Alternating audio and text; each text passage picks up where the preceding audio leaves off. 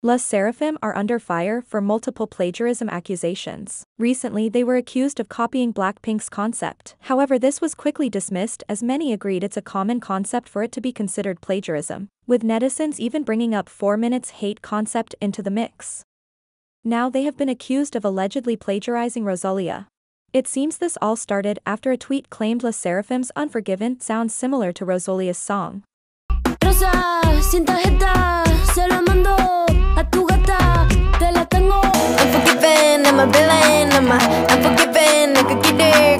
Another Twitter account went on to say they copied Rosalia's cat helmet, Rosalia's music video, and Rosalia's haircut performance.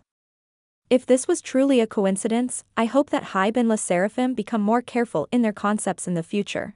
Rosalia took 4 years to release an album with that concept. It must be so upsetting to have them release a copycat version of it not even 1 year after she did it. After these tweets gained attention, another post was made, this time accusing Les SSERAFIM of allegedly copying Cobra. Thing we can't do, you just let me show you how to. 시켜봐. 私を燃やしてみて。私は